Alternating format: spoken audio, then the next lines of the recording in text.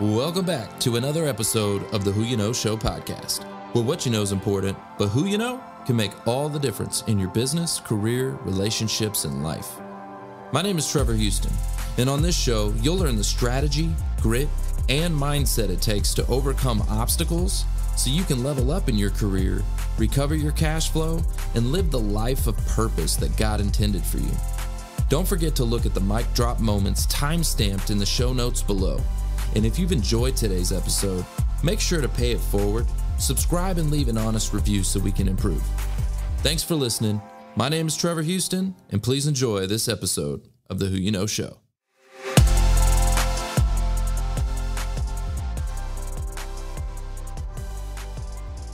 I want to tell you a little bit about this past weekend where I had an amazing experience on stage and recording my show live in front of a studio audience at the Video Marketing World Conference in Dallas, Texas. And I want to give a special shout out to the Real News PR team who set up a breathtaking studio out in front of the conference and produce my show live for everyone to see. It was so amazing. And check this out. In just 2.5 days, I was able to batch record over 24 episodes. Like, that was so cool. It was amazing. And not only was I able to make a massive impact at this conference, but I basically recorded enough content to cover an entire season of our show in just 2.5 days. And my team's going to be editing and releasing those very soon, so I'm excited about that. I got to interview some incredible speakers at this conference, but let me tell you what my favorite part was. It wasn't actually interviewing the different speakers. The best part was I actually decided to open it up, and I made an announcement to interview members of the audience. That was my absolute favorite part. See, I get to record and interview high-profile guests all the time. But this was my opportunity to find some hidden gems and really get to know their story. And after I made the announcement, people flooded over and every single slot got filled up. And there was such a demand, we actually had a waiting list going. And I wasn't able to get to everyone, unfortunately. But here was my biggest takeaway, right? As I was interviewing all of these people from the audience, so many of the people I met throughout the event, they really wanted to join me, right? I had people come up to me in the conference and they were talking to me and they were like, hey, I want to join. But they felt like they either had no value, no story to contribute, or they were scared to come on stage. And it reminded me a lot of my own personal journey with public speaking. And so that's actually why I decided to make this episode today. So today I want to show you how to find your voice and go from the back of the room to making an impact on center stage. Many people are shocked to hear how I still battle with stage fright. And I actually have a massive fear of public speaking. Matter of fact, as I'm recording this episode in Breakfast with Champions, there's hundreds of people in the room right now. I'm currently dealing with it as we speak. But here's the thing. It's true. Even to this day, I still get butterflies. I get sweaty palms and nerves. But now I use that energy like rocket fuel. And I do my best to deliver an amazing experience when I'm on stage or recording my show in front of a live audience. But it didn't always start that way. So you've probably heard that public speaking is feared more than death itself. It may sound crazy, but the vast majority of people rank the fear of public speaking as number one. Actually, 75% according to the National Institutes of Mental Health. For some people, this means maybe speaking to large groups. For others, it's speaking to a single person if that person has the power to evaluate you like a supervisor or maybe in a job interview. For some people, the root of fear is buried deep in our past. For example, the fear can come from an experience where we were once embarrassed or ridiculed, or even overwhelmed with attention that was supposed to be positive. It might have been a performance situation, such as how we were praised or even corrected at home or school. And that is actually where I believe my fears came from. See, growing up, I got in a lot of trouble. Listen, I was in and out of juvenile detention centers, alternative schools. I was actually diagnosed with ADD. And when I wasn't in alternative schools, I was forced into, special education with kids who had disabilities. And I even rode the short bus to school. They had a special class called PASS, or Positive Attitudes for Success. And it even had a padded room that they would often put us in if we got a little bit, too rowdy or too noisy in class.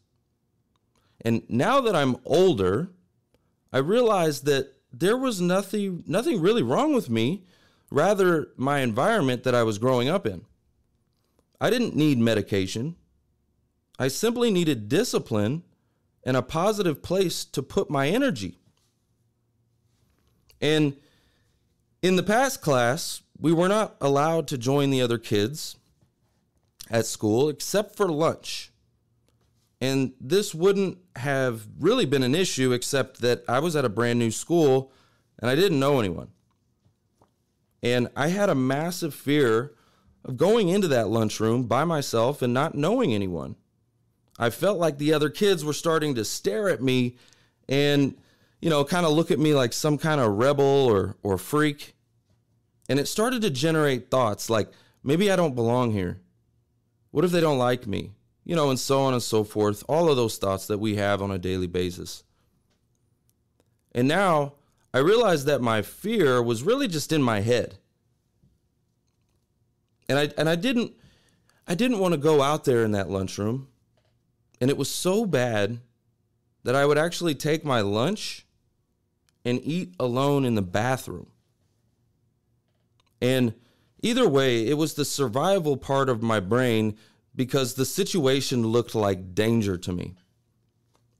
Your body gets ready to fight, flee, or freeze, which means physical tension, shaking, increased blood pressure, rapid heartbeat, sweating, or forgetting what you're about to say. And once all of this gets in motion, the cycle of fear just builds on itself. See, anxiety is your brain trying to keep you safe. For public speaking, the voice of anxiety sounds something like, people won't be interested in what I have to say. I don't have anything to offer this group. If I make a mistake, they're going to laugh at me. I'm not competent. I'm not really very good. And the worst case, the group won't like me. I'll be rejected. I'll be shut out. So how do you overcome such a crippling fear? So I've got 10 steps. And number one, the very first step, understand that you do have value. Each and every one of us have a gift from God and a story that I believe is your obligation to share with the world. And here's why I feel this way. The battles that God carries you through in this life have lessons that can help others going through a similar situation. Step number 2, you do not need to be an expert. So you need to understand that. And I know this may be a little bit controversial because I'm sure you hear all the time that you shouldn't take advice from someone who isn't an expert, right? Well, this can be true in some situations, but here's the simple truth. You do not need to be an expert to help someone. You just need to be a few years ahead of where they are today. And I'm going to give you an example. I'm not an expert public speaker. yet. And I'm still going through the journey. I'm a work in progress. I still get scared, nervous. I make mistakes sometimes, but that's even better because it's relatable and others can see themselves in my story so they can actually take the next step. So here are a few things that I've learned to help you overcome, to find your voice and go from the back of the room to center stage. Here's number 3. Know your topic. The better you understand what you're talking about, the more you care about the topic, and the less likely you'll make a mistake or get off track. Number 4, get organized. Ahead of time, carefully plan out all the information you want to present, including any props, audio, visual aids, and if possible, you need to go visit the place that you're going to be speaking and review any available equipment before your presentation. Because the more organized you are, the less nervous you'll likely be. Here's step number 5. Practice. And then, guess what? Practice some more.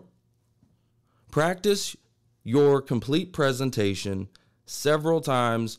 Do it for some people you're comfortable with and ask for feedback. And it could also be helpful to practice with people that you're unfamiliar with. And I would also consider making a video of your presentation so you can watch it for yourself and see if there are any opportunities for improvement. Number 6, visualize your success. Imagine that your presentation or your speech went so well. Positive thoughts can help decrease some of your negativity about your performance and relieve some of your anxiety. Number 7, don't fear a moment of silence. If you lose track of what you're saying or start to feel nervous and your mind goes blank, it may seem like that you've been silent for an eternity, but in reality, it's probably only a few seconds. And even if it's longer, it's likely your audience won't mind a simple pause to consider what you've been saying. Just take a few slow, deep breaths and get back on course. Number 8, recognize your success. After your speech or presentation, give yourself a pat on the back. It may not have been perfect, but chances are you're far more critical of yourself than your audience is. And number 9, get some support. Join a group.